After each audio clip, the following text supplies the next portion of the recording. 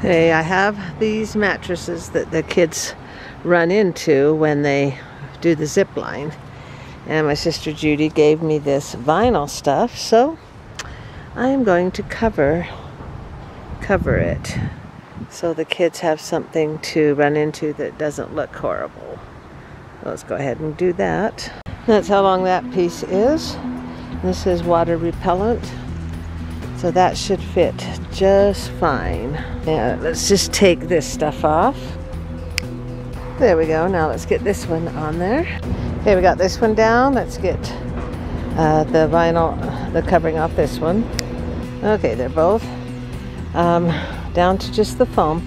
And it's funny, I was trying to figure out what to cover them with, and my sister just gives me this material, so this will work.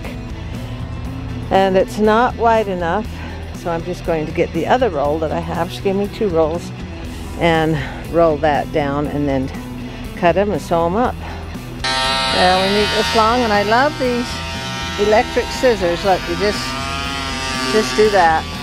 So easy. And since this piece is longer, I decided to not use that piece because there'll be a seam on the top. So I'm just going to use this piece and fold it over, and I won't have a seam, and there'll be less chance of water getting in there because there's no seam. So I'm just going to do that. Okay, this is the fold. I've cut a little bit off on this side. Sew it up, stuff it, and tie it up. Okay, it's cut. Now let's go. Now all I have to do is sew down the sides, turn it inside out, and stuff it. Okay, I've sewn up each of the sides, this side and this side, now to turn it inside out. See if we can do that one. Okay, it's turned inside out. Now I will slide. I'm just going to slide one of them in for now, and then stitch so it doesn't fall down. You know what I mean? I want it to stay where it needs to be. So let's put one of the mattresses in.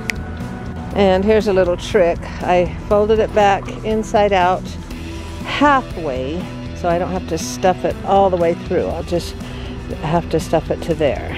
And that slipped right in there very easily. Okay. Now I'm going to go stitch across there and then stuff the other one in. Oh, and this is how it looks turned inside out. Now let's do that stitching. And it was too hard to get on my sewing machine, so I just hand stitched it right to here, and that'll keep it from falling through. Now let's put the other mattress in.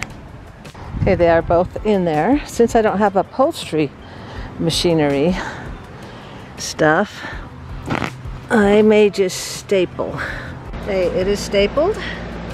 Hopefully no spiders will crawl in there. They should not. Now let's hang it up on the pole. And I just have these minky strips. Oh, I trimmed the tree too. These minky strips that are too skinny to do anything with, but they make great ropes to tie this to. And this is my clothesline if I ever need to hang anything up. Okay, let's get a ladder.